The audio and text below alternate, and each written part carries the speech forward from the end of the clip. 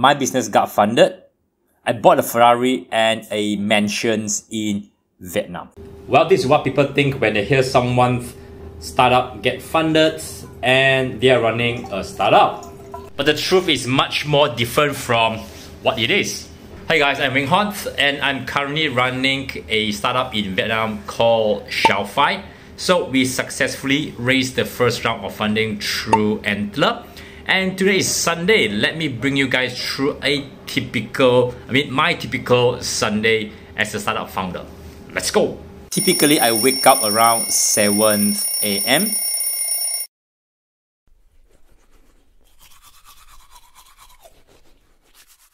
Right after that, I will grab my breakfast from Family Mart. It will be cafe sir and also some sushi or bread. I do also buy some bread and nato as well that I store in the fridge. And the reason why I put the bread inside the fridge is to actually so that the bread can tahan a bit longer.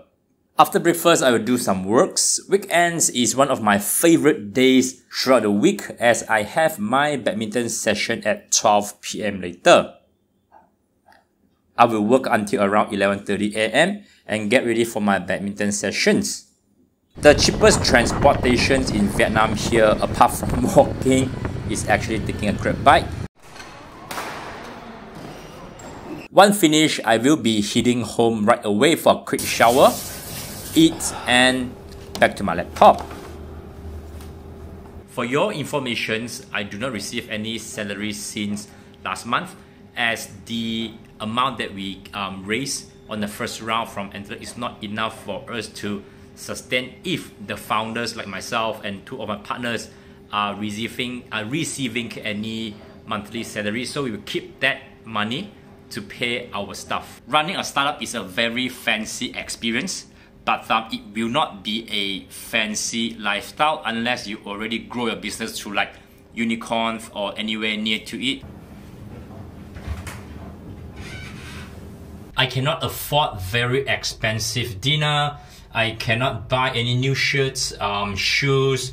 I cannot have any fancy birthday. I cannot have any fancy celebrations, events at all. Most of the startup founders, we are living like a street rats.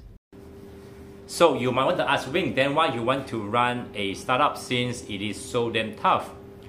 Well, because I see some problems in the areas that I am very passionate about and I think I can make the changes. So after watching this video, will you still want to consider to start and run your own startup? Comment below this video and let me know. Ciao!